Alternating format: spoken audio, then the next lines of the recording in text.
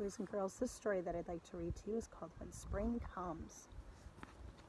Spirits soar when spring comes. The child's flying a kite. A sweet fresh breeze blows.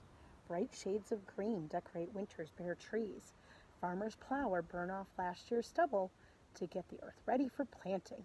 Spring is a time to sow seeds. That means plant the seeds, so there'll be crops later in the year.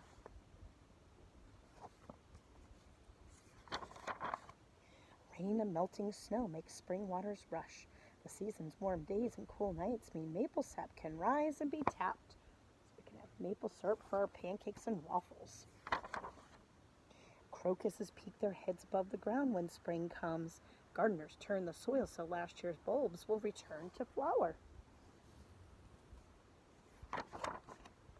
Animals big and small are born in springtime.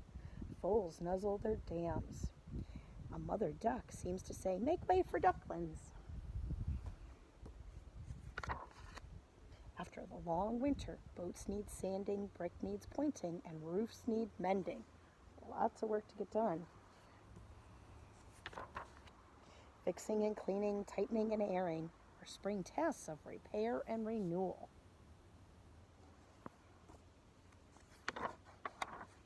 When all the world turns green and flowery again, a blossom is enough to inspire a painting.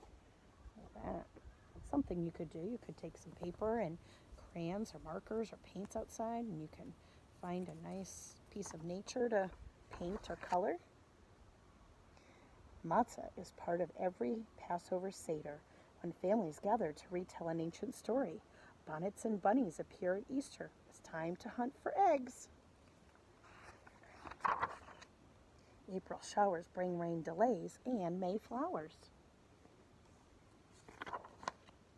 Look at all those beautiful flowers. When spring comes, birds return from their winter homes and busily build their nests as people curiously look on.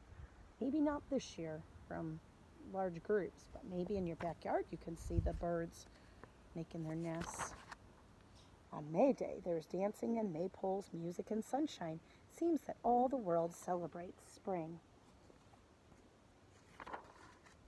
Tradition has it that spring is a time for love to blossom and be affirmed.